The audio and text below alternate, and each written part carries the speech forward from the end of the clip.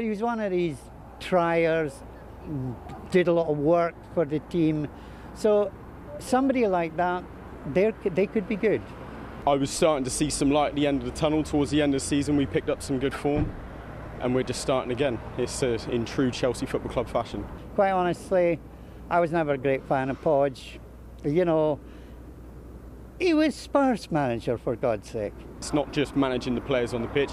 You have to be able to manage media. You have to be able to manage, you know, the club expectations.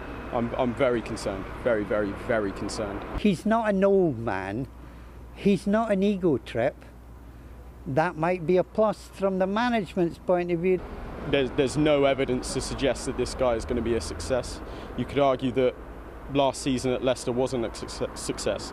He had 17-point lead and nearly threw it away. So, yeah, come and manage Chelsea Football Club, see if that does any better. I'm shocked to be quite honest.